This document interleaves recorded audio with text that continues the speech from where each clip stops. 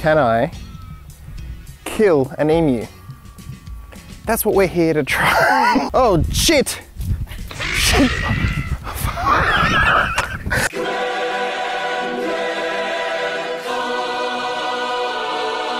We're here at Kahuna Koala Park to check out some emus and also to tell you guys a little bit of a story about Australia and its war with emus. That's actually a thing. Yep. Let's go. So the year was 1932. World War I had just ended. A whole bunch of veterans had come back to Australia, and instead of getting a pension, they were given by the government farmland in Western Australia. Now, farmland in Western Australia is absolutely useless. It's like dry, it's arid, it's sand. As if PTSD wasn't enough, they were also given shitty farmland. What a gift. Thank you, Australian government. Around this same time, Australia was also going through a depression, which meant that everything was shit. Just nothing was good. Farmers selling their wheat, getting no money at all for all the hard work they're putting in. Is this emu coming? Oh, look at this. Squad goals.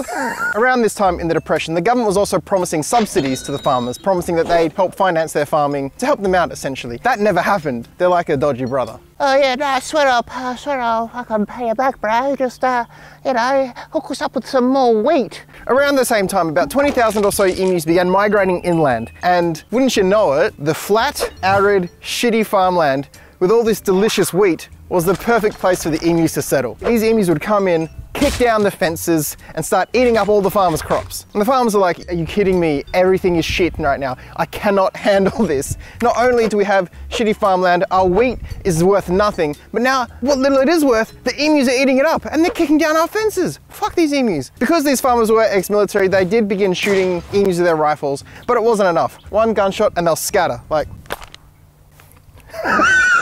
You know what, they scattered more when you laughed. In all Australians, we have an innate ability to tame wildlife. As you can see here, I have it under my spell. So, of course, for the farmers, this was an issue. They needed to get rid of these emus so they could make money and feed their families. So the farmers were like, we know machine guns exist. We were in the fucking war. So what they did is they went to the government and they were like, yo, government, we know you have machine guns, hook us up with a couple machine guns, we need to take out these emus. The government was like, okay, well everyone's pissy with us because we promised them money and we didn't fucking give it to them. We gave them shitty farmland. We essentially fucked these guys over. We need the good PR. So the government was like, all right, we're gonna send out Major Meredith. He's one of our military best. We're gonna send him out with about 5 people and 2 Lewis guns. Now Lewis guns were these old-fashioned machine guns. You had to mount them and go. It wasn't the best thing, but it was 1932, so you couldn't really expect too much. So Major Meredith. he got a few people in his squad, including one videographer, because he's like, this is gonna be fantastic PR. I need you to film everything on your 1932 camera. We'll take care of this whole thing, right? And everyone's gonna love us. They're gonna think we're the best. On November 2nd, 1932, this squad rolled out to Western Australia to take care of the scourge that is emus. They rocked up, saw a group of about 500 or so emus. They laid in wait. The emus are maybe about where that bridge is. They shot and the bullets couldn't reach the emus. And the emus hearing this, oh, fuck it, let's get the fuck out of here. Like that, see? They fucking bailed, right? And the military was just like, shit, what the fuck do we do now? This is a dingo. This creature is famous for stealing babies. That's what I've heard. Not sure if it's true or not. Look at that evil baby killing look on its face. After that first failed attempt, they went further south to a dam where it is said that the emus were more tame. So at that point they were like, this is too hard, let's put it on easy mode. Major Meredith. And the emu killers laid in wait near a dam. Lewis gun at the ready. About 1,000 emus rock up, all drinking. This is the perfect opportunity. They start firing, and after 12 rounds, the Lewis gun locks up. This was the old days where you had to literally pull apart the gun and unjam your gun and then reassemble it. By this point, the emus were like, fuck it, and completely bailed. And they're going like, fuck, this is an ordeal, this is no good. Over the course of maybe about 8 days in total, there were several attempts to try and hunt down the emus. Excuse me, we will talk about the Great Geese War of 1947 later. I hate hecklers. Oh, you're sitting. Oh, they sit with their knees like that. That's gross. Over the next 8 days, Major Meredith and his squad of emu killers attempted several skirmishes against this squad of terrifying birds. and each one ended in failure. At one point they decided the emus are too fast. Someone had a bright idea of mounting a Lewis gun on the back of a ute. A ute is a utility vehicle. Americans call it a pickup truck. A car at the front and flatbed at the back. The bouncer in the back of this car, the big heavy gun, a big burly man, a person driving, 1932 suspension. They chase after the emus, but the added weight meant the car couldn't keep up with the emus. And because it was so bumpy, the guy couldn't get a good aim and he couldn't get a shot off. A farmer got so pissed off at this that he jumped in his car and he went to run over an emu. He's like, fuck this. It went through his windscreen, got tangled up in the steering wheel, and he crashed his car. And I think I need to get inside the mind of an emu. Oh. Oh. I touched it, definitely. By the fourth day, the military force observed that each pack had sort of developed its own leader, so they'd all be eating, and then the tallest, buffest dude, probably that one, this guy of the squad, would stand up and keep watch. He was on sentry duty. Anytime the military rocked up, he'd be like, fuck it, and they'd all scatter. They had no chance. The emus were outsmarting them at every single turn. So by the 8th of November, 6 days after they first initiated the war, 2,500 rounds of ammunition had been fired. Numbers vary, but the amount of emus that were killed reported to be around 50 to 250 emus. I'm more inclined to think that it was closer to 50. Come on, these guys are incompetent. They're baboons, okay? Ornithologist Dominic Cervanti said, "The machine gunner's dreams of point-blank fire into serried masses of emus was soon dissipated. The Emu Command had evidently ordered guerrilla tactics, and its unwieldy army soon split up into innumerable small parts that made use of military equipment uneconomic. A crestfallen field force therefore withdrew from the combat area after about a month." Major Meredith compared the emus to Zulus in their military tactics. He said, and I quote, "If we had a military division with the bullet-carrying capacity of these birds, it would face any army in the world. They can face machine guns with the invulnerability of tanks. They are like Zulus, whom even dum-dum bullets could not stop." It was after that initial 8 or so days that the military force was like, fuck this is too embarrassing. The newspapers were talking about it like it was the biggest joke. Here's a clipping from the newspaper.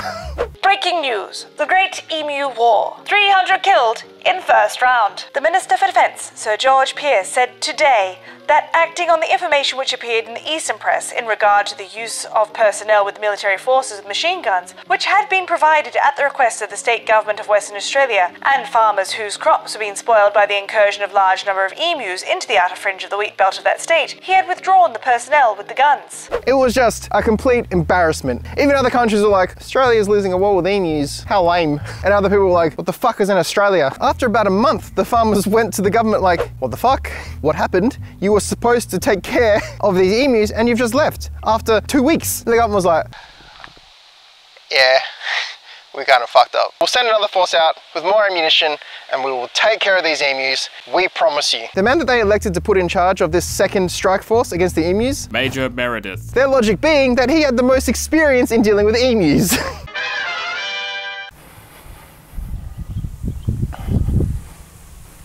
You are rude. Both of you. Ugh. You're scary and your head doesn't make sense. Yeah, oh, you're not so tough with the fence between you, are ya?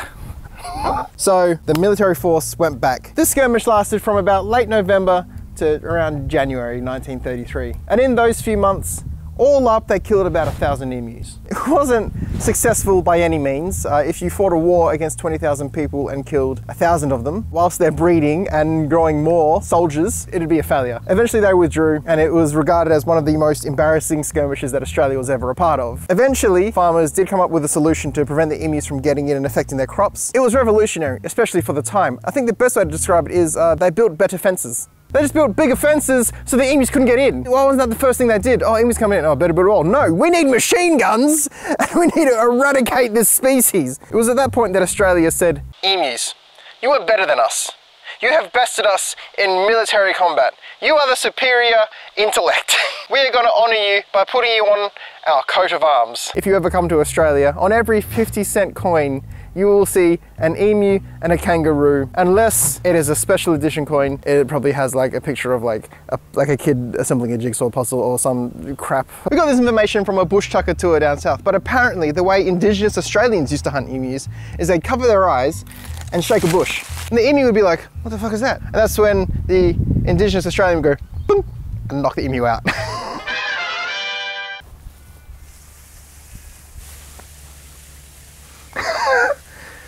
Hey dickhead, I'm right here.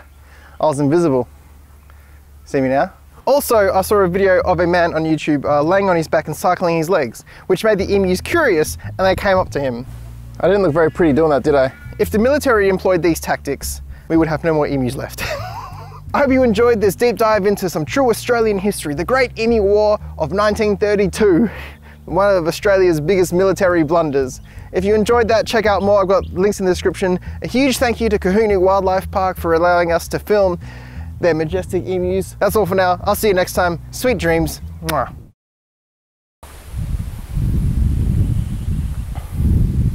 Haha, nothing's there. Ah, jeez.